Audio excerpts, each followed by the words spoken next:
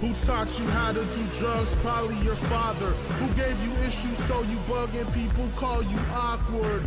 Not me, reserved feelings run deep, never to be apart. So to some it's just a mystery.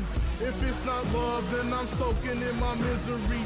Little things help like holding hands and kissing cheeks, but you'll get sick of me just like I'm fucking sick of you. There's no one in this world who I guess I feel relation to. I keep to myself, now more reserved. Towards you I feel resentment, no embrace inside your words. To me you feel the same, embrace comes by your next, and then I'll do the same and pretend it's not just sex. I stumble around the topic when I see mutual friends. I'll tell them I'm doing good and I wish you all the best, but inside I hope you died and all this shit gets put to rest. When I see you round town I look at the ground and hide inside my head. Heaven knows I'm miserable, empty like when I used to kiss you.